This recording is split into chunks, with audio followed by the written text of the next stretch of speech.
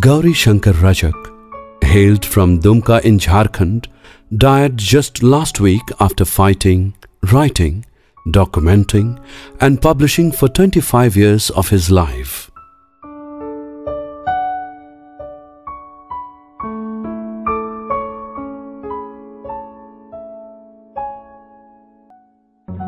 He was a Dalit and handwritten weekly called Deen Dalit for 2.5 decades against corruption, politics of divide and casteism.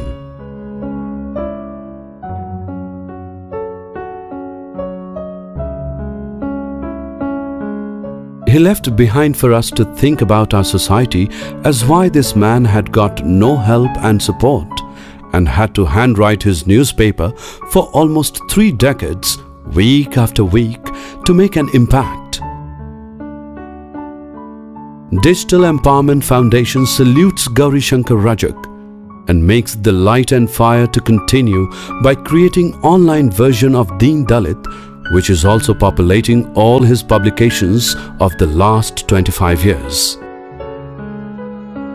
Please join us, ensuring the voice of unheard to go national and global without being subjugated.